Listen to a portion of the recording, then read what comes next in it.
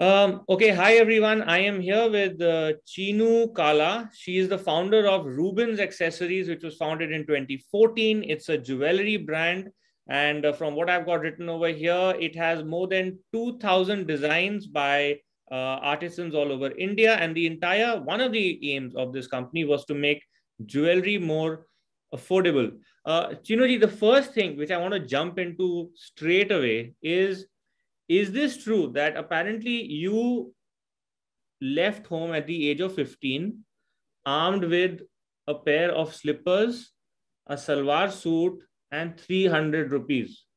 So, if you could just sort of explain this to us, what exactly happened? Yes, that is true. And that's a long journey for me. So I left home when I was just 15. I had a major fight with my parents, and as a teenager, fight it was. Today, I feel that maybe my parents were not so serious. My father was not so serious when he told me to leave the house. It was because I was a rebel, and but I just decided that I will never go back because I didn't want to give up because I was a headstrong child.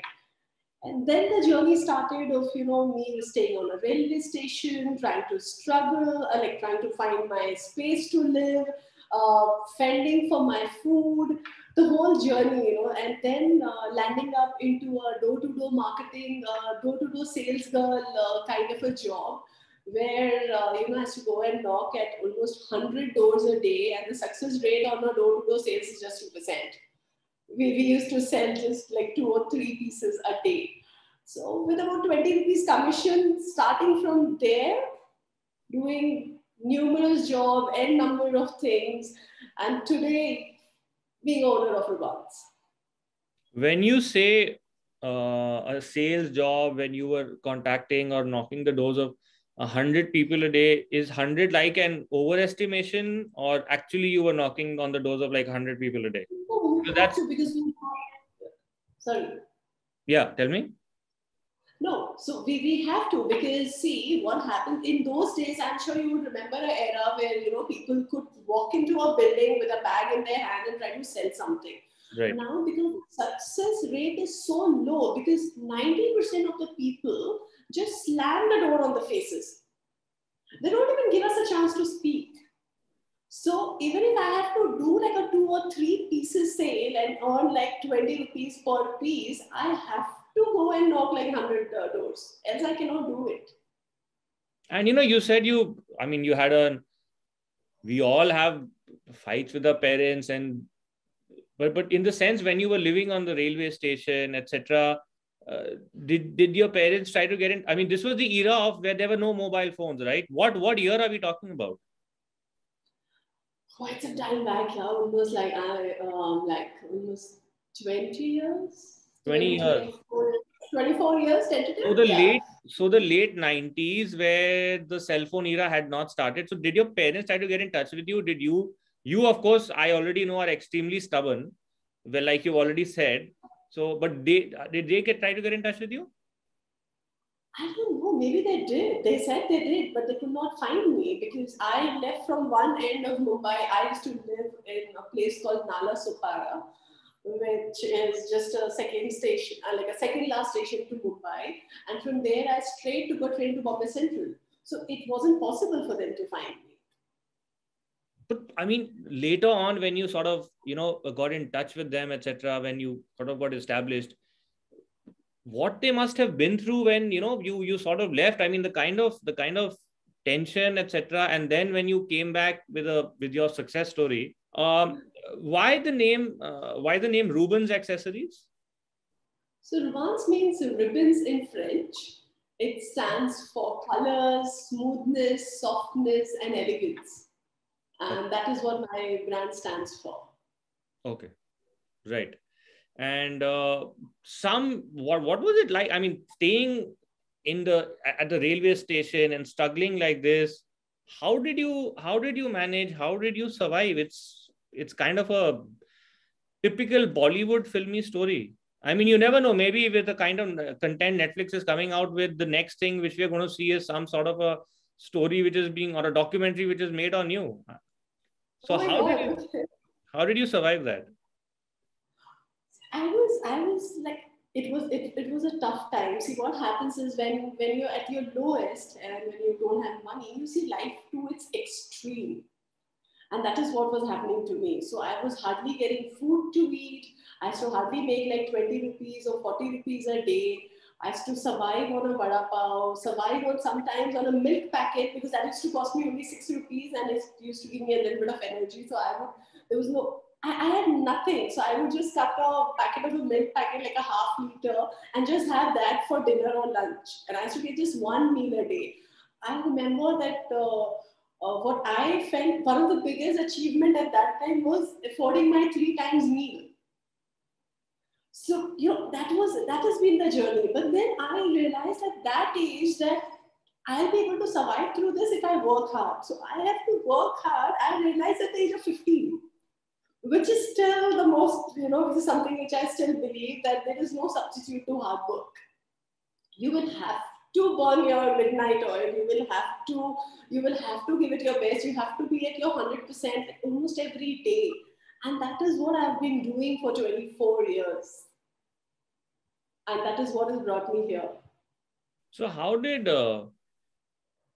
again, it's just difficult to hear all this, but still I'll move on. How did you start Rubans Accessories? Start your own company. Obviously, now that I've sort of heard you, it must have been quite simple compared to living on the railway station, compared to other entrepreneur stories. So tell me, how did you start off the company? So I got married, and then I wanted to take, because I was working for so many years, I wanted to take a short break. And that was the time I decided to do a makeup course in Bombay. There, I met a lot of models and, those fashion photographers and all. So one of them, like few of them told me, why don't you go and participate in Mrs. India? At that time, Gladrags Mrs. India was one of the biggest pageants. So, all my friends told me, hey, you look so pretty and you're married. Why don't you go and participate? I'm like, okay, this sounds exciting. This is like other part of the world, so like a dream for me, like, Mrs. India and all that. Then starting from where I come from. So I did that.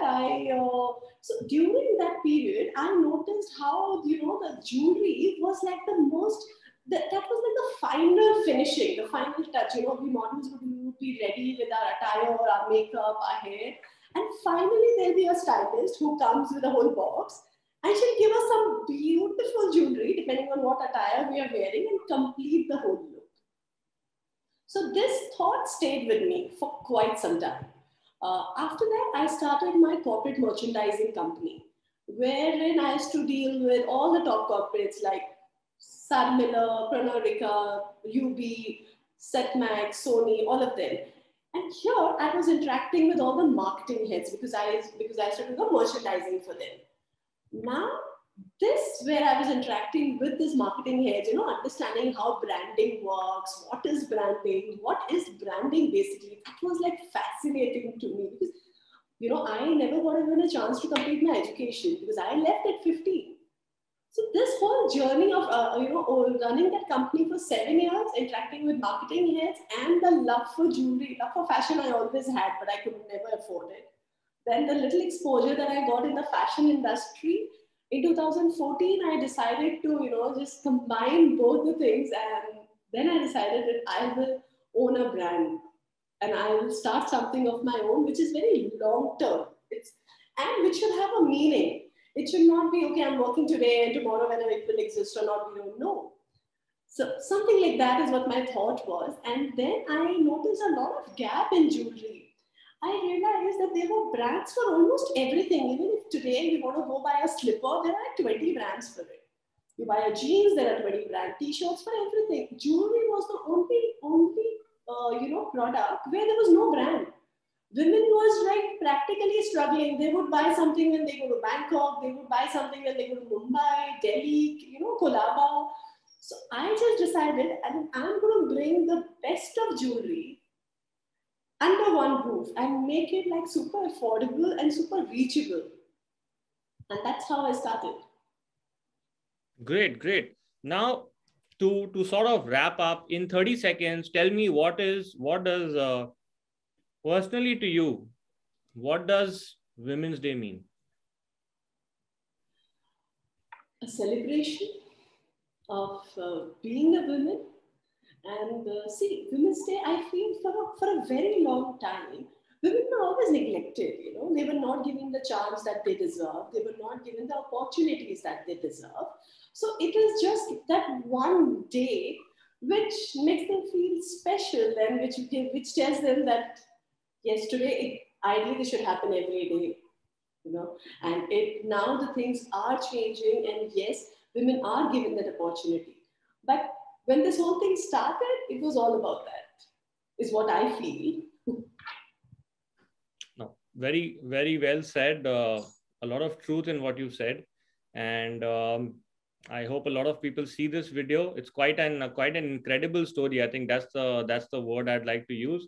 All the best for the future, and take care. Thank you for talking to us.